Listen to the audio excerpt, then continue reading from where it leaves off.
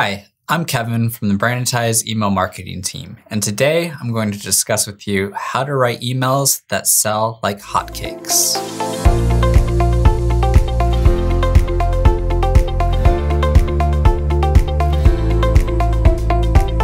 First off, some of you might be wondering, what exactly are hotcakes, and just how quickly do they sell?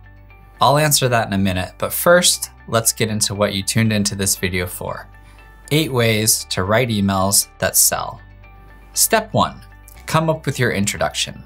This is the part where you tease the reader, you hook them, you literally grab them by the throat or the arm or the ear and get them to listen to you. Don't yell at them, just get their attention. And please, for the love of God, don't use all caps. That indicates that you're yelling and nobody likes to be yelled at.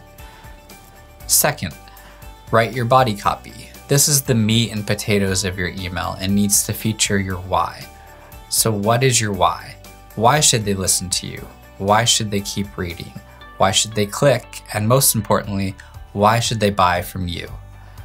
Number 3, create your CTAs. For those of you not in the business, that's what's called a call to action. In other words, your button or link copy. That's what drives them to click and take the next step. And this is critical because I can promise you with 100% certainty, if they're not clicking, they're not buying. Number 4, oh, I know. Pretend like you almost forgot something. This can be a quick, oh, I just remembered, or a before I forget, or even a PS. Regardless of which of these options you choose, the important thing to remember is that this is your opportunity to tell them something important. This could be something like offering a 100% money-back guarantee for your sale that is only available for a limited time. Step 5, brainstorm your subject line. Note I say brainstorm, not write or BS your way through or quickly come up with the first thing that comes to mind. That's because writing a subject line is literally a full-time job. Okay, not literally, but it really is that important. Because similar to my third point, if they're not opening, I assure you they're not buying. So spend at least 10 minutes coming up with a killer subject line. Use free tools out there like AMI, BuzzSumo, Google Trends, and more. Look at this like a fisherman widening his nets. The wider your nets, the more chances you have of opens, and the better chance you have of catching a fish. 6th, tell a story. Throughout all of time, humans have used stories to pass down information from one generation to the next. This allows people to help remember things, to seek answers, and so much more. Stories are incredibly powerful, especially when they're done well. But heck, kind of like pizza, even a bad story is still pretty good. And a story will hook your reader and put them in the mindset to take action or make a change in their lives. 7th, show you're the expert. For example, you might be asking, why, Kevin, should I listen to you? Well, here's a short list of reasons why.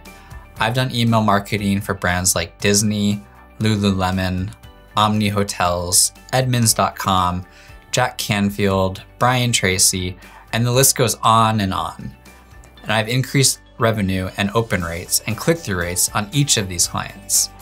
That's not to brag, that's just to show you that I'm not just making this stuff up. It works. So be like one of my favorite brands, Nike, and just do it. 8th, close your loops. So in the intro of your email, you want to open up a loop. You do this by asking a question or saying something like, let me come back to that in a second, or before we get into that, let me talk about X, Y, Z. Then make sure you close those loops. If you don't, you'll upset your reader because I guarantee you that they will remember and be left wondering, wait, what about that thing you mentioned earlier? You don't want your reader to be left with questions or wondering anything. So remember this rule, A, B, C, L. Always be closing loops. And speaking of loops, it's time for me to wrap up here and close the hotcakes loop that I opened up earlier in this video. See, I do practice what I preach. So hotcakes. Well, first, it's just another name for pancakes. And for something to sell like a hotcake, it must be bought in mass quantities with little effort on the part of the seller, usually so much so that it's hard to keep up with the demand. The phrase appears to have originated due to cooks not being able to keep up with the demand of said hotcakes at a state fair or bake sale or church gathering.